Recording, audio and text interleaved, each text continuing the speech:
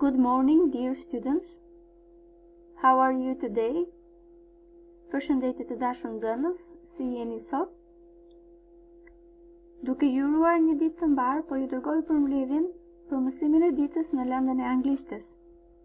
For today's lesson, you are going to open your books on the page 80. We will talk about May Day, a holiday that celebrates the coming of summer.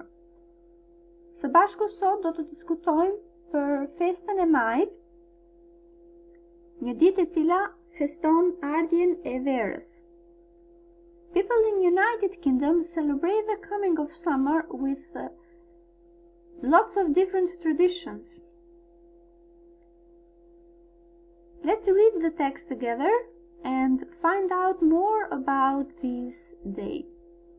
Njerëzit në Mbretërinë e Bashkuar e festojnë ardhjen e verës me aktivitete nga më të ndryshmet.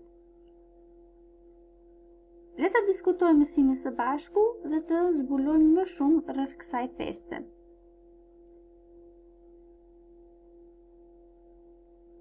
Përpara se të fillojmë, do doja që të dëgjonit me vëmendje audion e pjesës.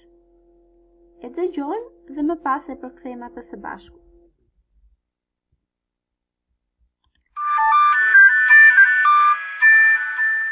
May Day.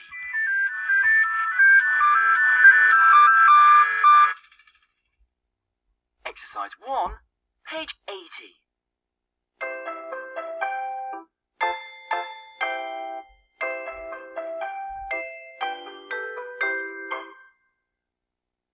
Listen and read.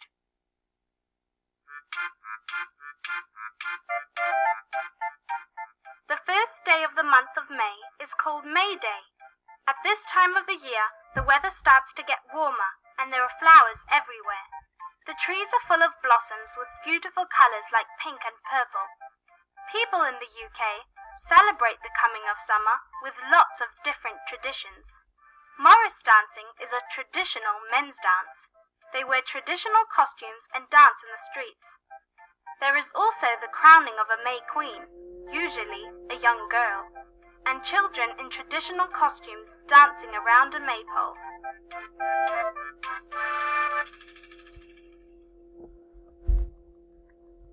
Kjo ishte audio.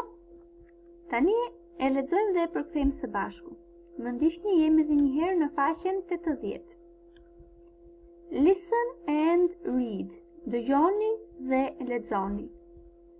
The first day of the month of May is called May Day. Dita e parë e muajit maj quhet dita e majit. At this time of the year, the weather starts to get warmer and there are flowers everywhere. Në këtë kohë të vitit, moti ose koha fillon të ngrohet dhe ka lule kudo. The trees are full of blossoms with beautiful colors like pink and purple.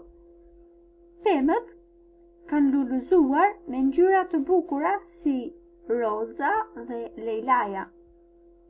People in United Kingdom celebrate the coming of the summer with lots of different traditions. Njerëzit në Mbretërinë e Bashkuar e festojnë ardhjen e verës me lloje të ndryshme traditash. Morris dancing is a traditional men's dance. Kërcimi Morris është një kërcim tradicional për burra. They wear traditional costumes and dance in streets. Ata veshin kostume tradicionale dhe kërcejnë në rrugë. It is illustrated in the picture here. Siç e shikoni, është ilustruar në foton këtu.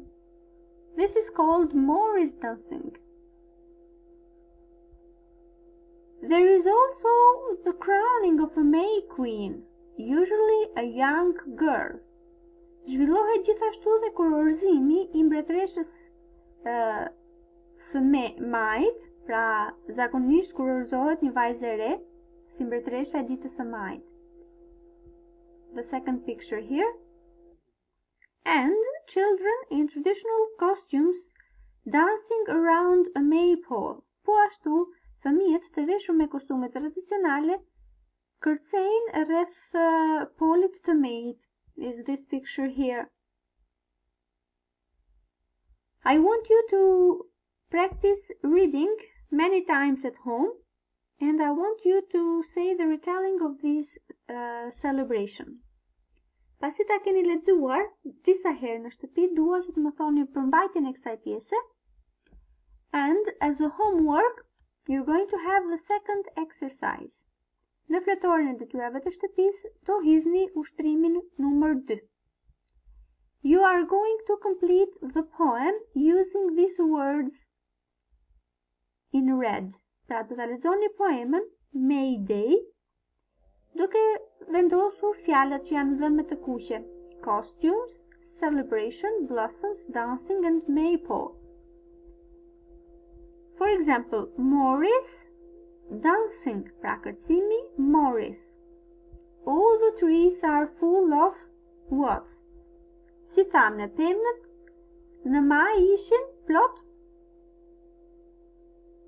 full of blossoms, pra ishin të lulëzuara.